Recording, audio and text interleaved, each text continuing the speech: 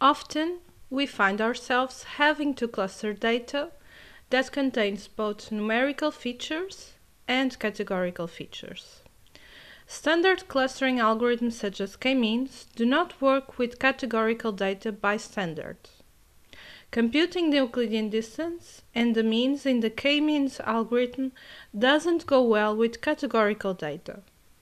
And, as you might already guess, there is not a standard approach to address this problem. There are, however, a few practical approaches to this limitation. We will discuss some of them in this video. One such approach is to do clustering based only on numerical data. When you need to do clustering that involves some categorical features, ask yourself the following question. Do I really need the categorical features in my clustering? Often, the answer to this question is no, not really. In that case, we just ignore the categorical features and cluster our data based on the other continuous and numerical features. Let me give you an example. I will create some synthetic data to demonstrate the clustering methods discussed in this video.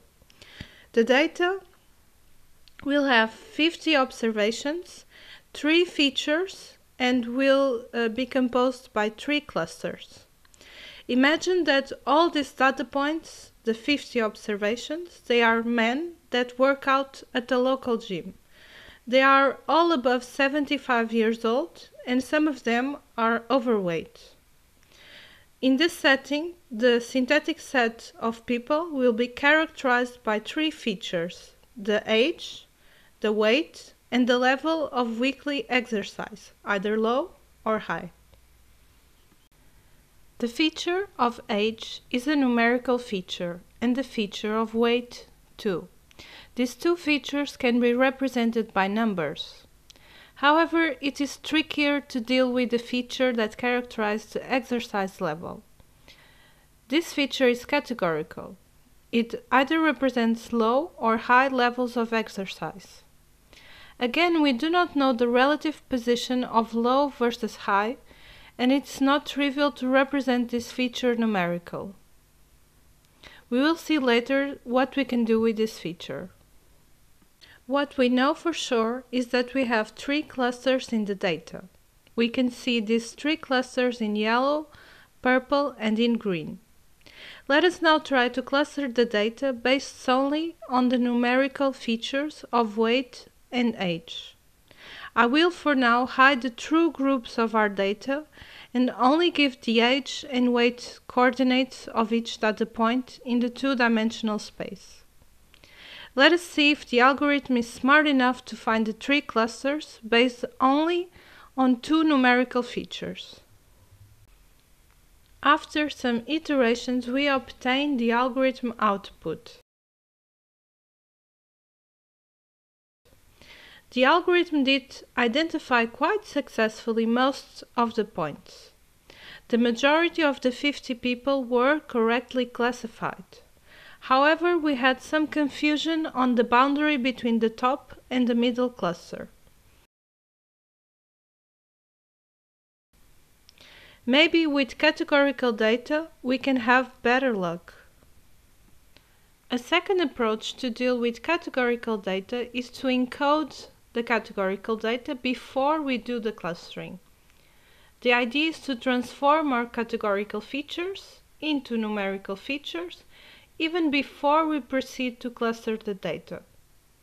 We can try to encode the categorical data using different methods, but a famous one is the scheme of one-hot encoding. Maybe you've already heard about the term one-hot encoding, maybe not. But anyway, what is one-hot encoding and why do we use it? How do we use it?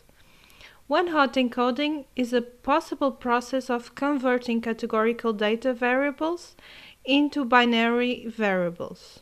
And by binary variable, I mean a feature that assumes 2 values, 0 or 1. In one-hot encoding, we transform categorical data, such as for instance colors, red, green, blue, into numerical data.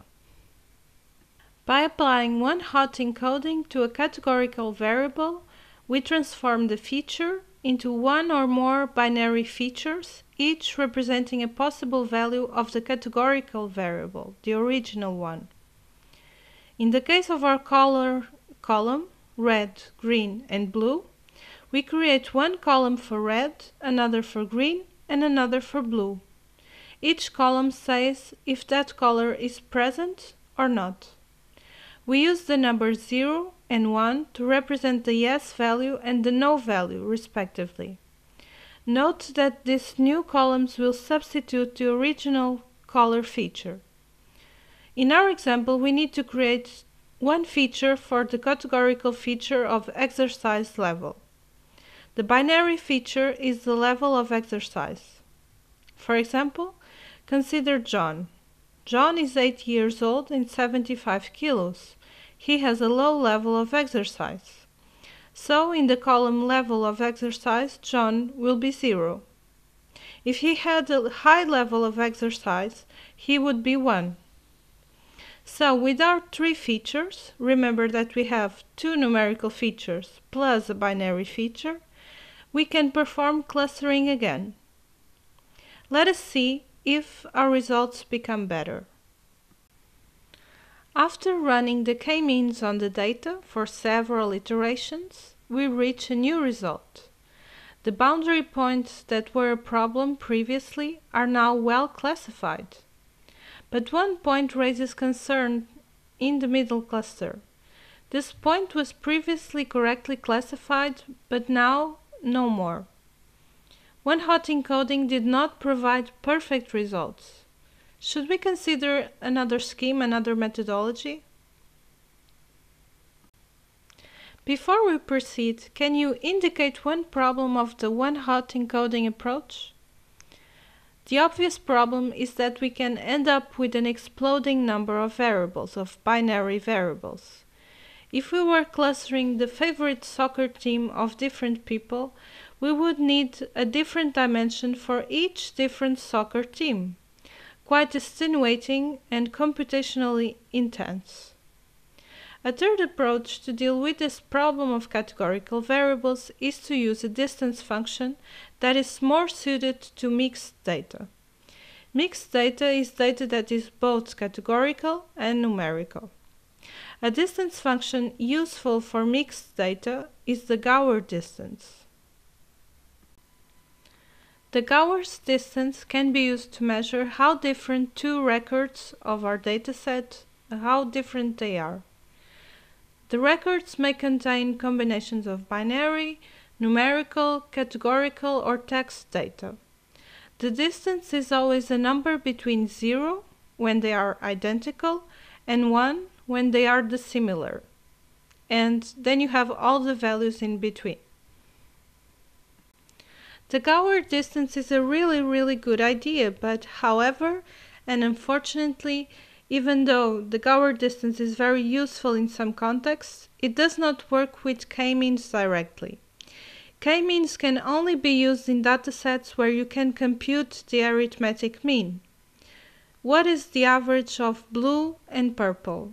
A hard question, Other clustering algorithms such as dbScan or hierarchical clustering techniques tend to rely just on the distances between the points, and with those clustering algorithms you can work with the Gower distance, but not with k-means.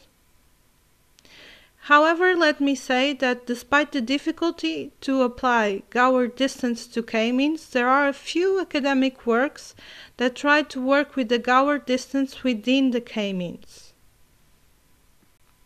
A fourth approach to categorical variables is to use factor analysis for mixed data to convert a mixed state of continuous and categorical features into continuous components, different new features. The result of clustering our data with factor analysis was quite unexpected. The boundary line between the top clusters was respected, but the middle and the bottom cluster was mixed. Whenever we use factor analysis, we lose part of the original information, remember?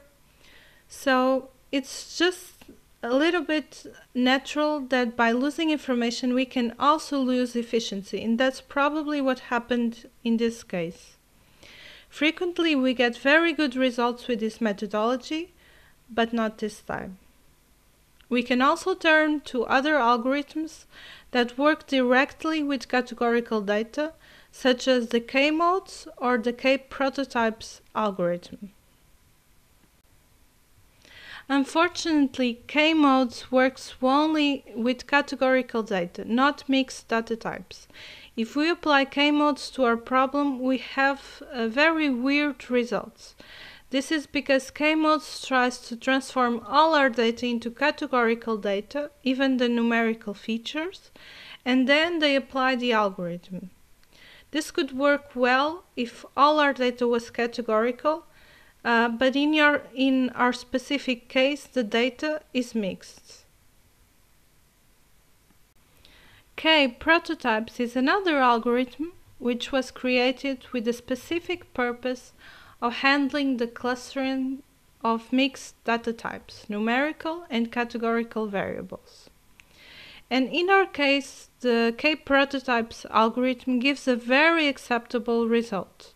It misses one single point on the boundary between cluster 1 and 2, but I think we can live with that, we can accept that. We hope that you have enjoyed the lesson.